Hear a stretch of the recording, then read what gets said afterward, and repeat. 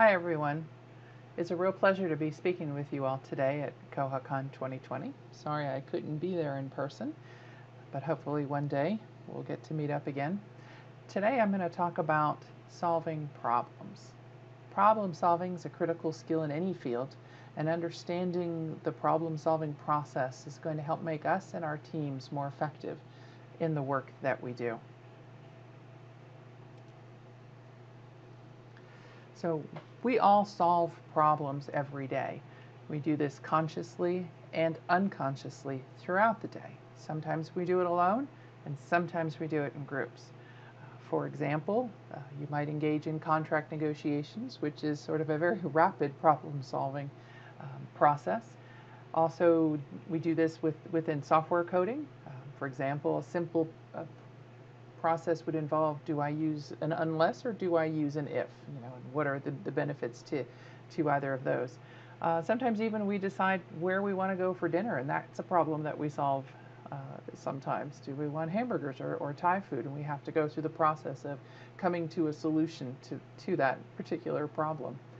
So what we're going to do today is explore this creative problem-solving model. We're going to combine an overview of this creative problem-solving model with information about people's unique preferences within that process. We're going to look at how you can identify your particular preferences, how to identify them in others, and how to leverage these preferences within teams to make us stronger. I will list some resources at the end of this presentation about the companies and individuals that I'm getting some of this information from. The creative problem-solving process in particular was sort of outlined by two individuals in the 1950s, and there's a foundation that they created that continues to this day to promote creative thinking and trainings. The creative problem-solving model is pretty straightforward. There are 4 steps: clarify, ideate, develop, and implement. Problem solving starts with the clarify step, or essentially understanding the issue that needs to be addressed. It then moves to ideate, which is how we come up with the best solutions. And next we take those best solutions from our ideation phase and we make them even better in the development process. And we usually select one final solution, which we then implement. And that's putting that particular solution into action. Let me take a moment here to kind of talk about this creative problem-solving process. And this process, these 4 steps, are played out at the high level. And then you can also play out each individual kind of cycle within each step. So for example, as you're developing a solution to your problem, you might encounter challenges that you may need to clarify. You might need to come up with solutions and ideate some solutions on. You might develop those solutions and then implement those solutions back into your final solution that you're developing. So each step in the process can have its own process within it.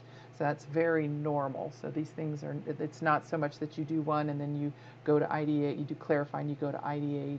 You can sometimes circle back and incorporate some of the other steps in the process that you're at, the step of the process in which you're at. So we'll go ahead and start by talking about the clarify step. The purpose of this particular step is to identify the problem, right? That makes sense. However, that's a little bit of an oversimplification of what goes into clarifying the problem or the challenge. Sometimes we know what the general problem is, or we know what the unwanted outcomes that we're seeing and experiencing are, but maybe we don't quite understand where the problem actually lies or what it is that we're trying to solve. We're seeing sort of the secondary outcomes from it, but not, we have to kind of dig a little bit to get to that root cause. Or maybe the challenge that we've established for ourselves is too broad. So for example, maybe we've said in our marketing meetings that we want to grow our company.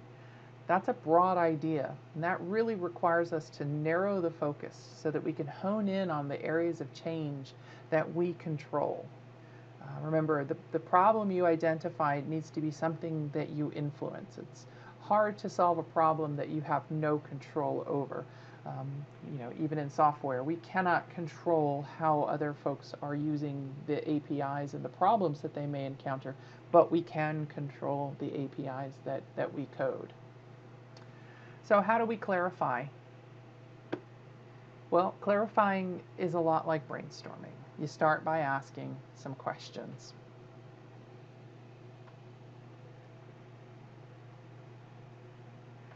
What's happening? What is it that we're seeing that's going on? Where is it happening? Does this happen over there? Does it happen over here? When is it happening? Is there a frequency to this that is going to help us identify what the problem is? Or is it a time of day, or is it during specific actions that it's happening? And then also, who is it affecting? So gathering all the information that you can during Clarify includes all of the history of the issue that we're addressing, the facts surrounding the issue. This includes the feelings and perceptions of the people involved with this particular issue or problem. All of these things help clarify what the problem is that we're trying to address. It also helps to clarify where we have gaps in knowledge related to the problem. And with knowing what the gaps are helps us ask more questions to fill those gaps in. And of course, spending time in this clarification phase really helps set the rest of the process on the right track. In other words, we know we'll be solving the right problem. So how do you identify a clarifier? Or how do you know if you are a clarifier? Well, first of all, clarifiers ask a lot of questions. And I mean a lot of questions. It's usually how you immediately identify that you're working with a clarifier. Clarifiers need all the facts. They need the history. They keep their eye on the problem. They want to explore the problem in depth so that they know that they are solving the right problem. Occasionally, clarifiers are a little bit loath to move on to solving the problem because they want to make sure they're identifying the right problem. If you're a clarifier, it's important to learn how to identify that point at which you enter into sort of an analysis paralysis. And at that point is when you have to learn to let the process continue on to ideation. So how do we leverage clarifiers? How do we work with them in teams? Well, to work with a clarifier, you allow them to ask a lot of questions. The questions will help lead the group to a better understanding of the problem. All right, so now once we feel like we've clarified the problem, we move on to the next step, which is ideate. This is where we generate all of the ideas. In my experience, this is usually the most fun step in the entire process. I am not an ideator by nature, but I love the sense of play and opportunity that comes from watching folks who are really good at this step. And play really is the most apt word to describe this step. You can encourage this sense of play with your participants if you're facilitating an ideation session. Toys, flashcards, markers, whiteboards, sticky notes, apps like Padlet or Coggle. All of these things will help generate lots of ideas by seeding bits of information that sort of lead to other bits of information in the ideators' heads to come up with solutions. And the goal here of this particular step in the process is to generate as many ideas as possible. Now, with any play, there are some rules to the game. Number one, most important, suspend judgment on ideas. Some of the ideas that come up might appear a little bit unconventional. Let them go. Understand that that's part of the process, and we want to see what comes later after that. And it's just a way to clear the brain of that idea, write it down, and get to the next idea. We want to seek these wild ideas. Sometimes it's the wild ideas that give somebody an idea that sort of brings it back into the realm of believability and actual, practicality. We want to work at combining and building ideas. And again, so if that wild idea maybe doesn't work in its exact implementation as it's sort of discussed, taking it with another idea can lead to a third idea. And again, I can't emphasize this enough. The goal here is quantity. Quantity is what leads to quality. A general rule of thumb is that the first third of your ideas are generic. The second third of your ideas are probably the wild ideas, the silly ideas. And the last third are going to be the breakthrough ideas where there's true innovation that happens. And the trick for those of us who are not ideators is to be patient. Let the process play out and you'll be rewarded. Now, you're kind of thinking, what do I do with all of these ideas? We've got 100 of them. Now what do we do? How do we pick them? We want to put these ideas through a funnel and get just the best ones out.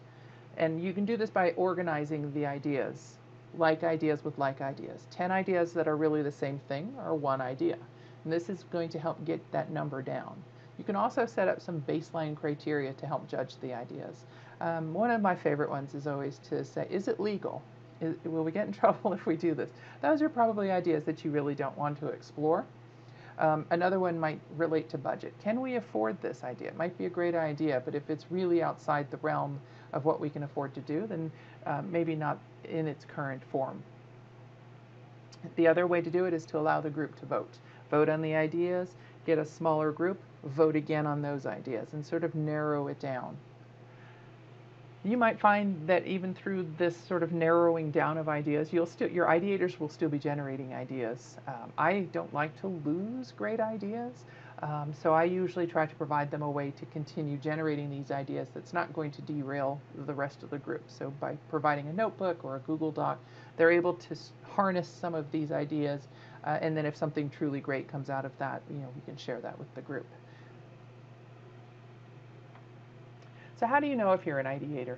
I'll say usually you know. You always have ideas on how to solve problems, any problems. Sometimes you might even be solving the wrong problem with your ideas. You might hear occasionally that people will say to you, well, that idea is kind of crazy. If you come up with great ideas and it's easy for you, you're an ideator.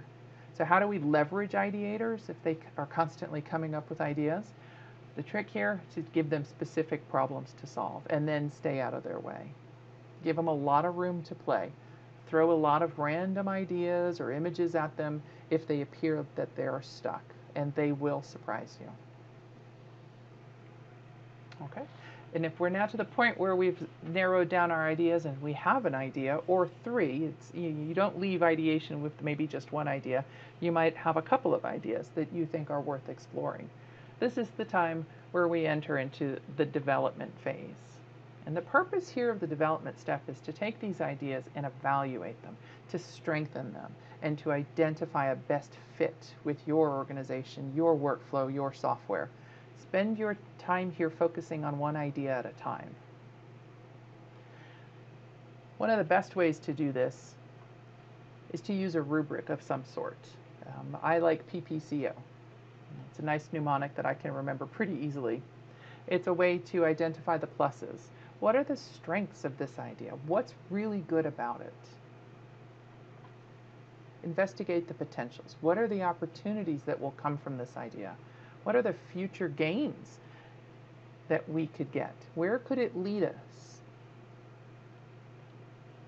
And again, this would be an area maybe your ideators would be able to help with those potentials to be able to see where the process might lead us.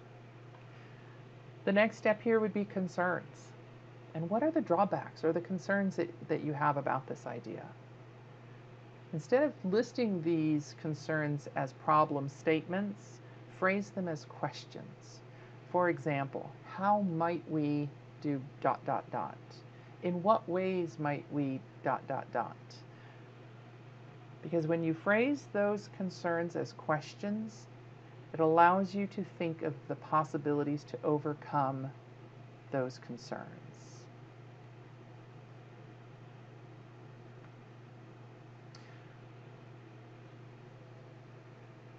So how do you know that you're a developer? Well, usually you probably don't enjoy the ideation phase.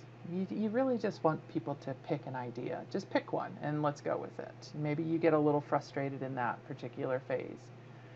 Once you're in the development phase and you have an idea, you might want to keep refining that idea. Developers and clarifiers have a lot in common, typically. Um, and much like the clarifiers get to paralysis analysis, the developers can too. They want to keep refining it. It's real helpful to learn, or to learn to trust the input from others when good enough is good enough. And when you've reached that phase, that's when we want to start moving back into implementation. Because chances are, if you've gotten it to the point where it's good enough, it's probably really great. And how do we leverage developers? These folks are processors. I say give them time. They need time to evaluate. They need time to consider the options. This is the group that will improve the plan and understand that their questions about the solution are all about improving the solution or identifying the issues that others may have missed in the previous steps. And they need the time in order for which to do that exploration. All right, so now we have a solution. Perhaps one of those has risen to the top, through our analysis through the rubric. One of those, out of the 3 choices that we had in the ideation phase, one of those rose to the top, and it looks like really the best idea. The developers have gone through it and said, yes, this is the thing that we think is ideal for us. This will solve our problems. Now we need to implement it. This is the time for action. If you're a project manager, this is what you've been waiting for. This is where the project management tools come into play. The change management tools come into play. Make a brain dump of all of the steps that you need in order to move this solution into action. This is where the action plan and to-do lists are generated. The Gantt charts are created. The to-do lists are made. Tasks are assigned. It's important here to really leverage a lot of the project management skills and a lot of the change management skills in your team in this implementation process. As with most projects, there are going to be individuals who are going to assist with this change. They see the value, the benefit, they want to make this happen. There will also be those others who may resist the change. So learning to leverage your assisters to overcome the resistors through that change management process is really important and a key part of any implementation.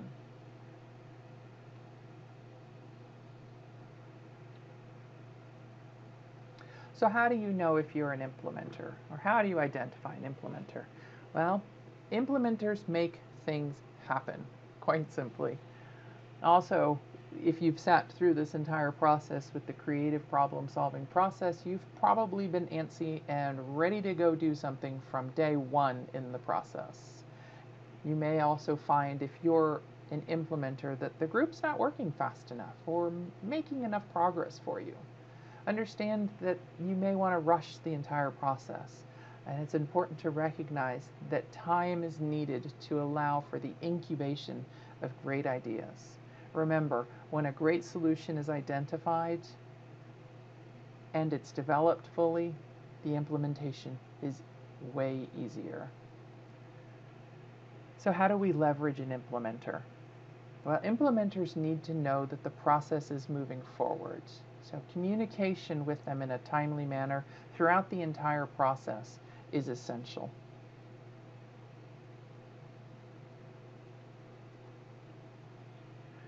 So those 4 steps are what make that creative problem-solving process complete. And we talked a little bit about how individuals can have preferences. In effective teams, we need to capitalize on the different preferences that individuals bring to the table. And this starts with, number 1, respecting other people's preferences. And people can have more than one preference as well. So you may have 1, 2, 3, or 4 preferences in these 4 steps of the creative problem solving process. And remember that preference doesn't equate to skill. you have a preference for something, but there are still hard skills that can be developed to support that preference. And you may find that you have skills in one area that maybe you don't have a preference for because you've learned to build those skills. So preference is not skill. But we can create diverse teams by stacking the team with each type or with the skills found in each one of these 4 steps or preferences. A diverse team is going to provide a balanced perspective when solving problems. And understanding your preference, your individual preference or preferences, also provides a big picture view. From my own experience, knowing that I prefer clarification and implementation totally explains why I naturally skip the ideation and development stages of the process. Now, when I have challenges to solve, I seek out ideators. Coming up with ideas isn't my strongest skill, and really it is just loads of fun to watch ideators at work to see what they will do. And with the development stage, it's still not my favorite stage, and I've learned to have patience with it because I know that after that idea is developed fully, we can implement well, and that is my other preference.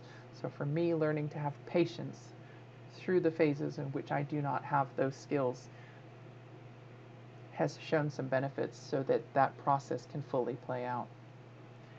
Creative problem solving is a great way to find innovative solutions and fresh perspectives to the challenges that your team faces. This model can provide some structure to solving problems and leverage the talents of all of the individuals on your team. Here's just some brief descriptions and resources for the creative problem-solving process and the foresight thinking profiles that we talked about today, if you'd like more information on either of those. And I want to thank you for having me here today. It was a pleasure to talk about creative problem solving. If anyone has any questions, let me know. You can email me. My email is joy@bywatersolutions.com. Or you can find me in the Koha IRC channel, the handle TallJoy. Thank you very much.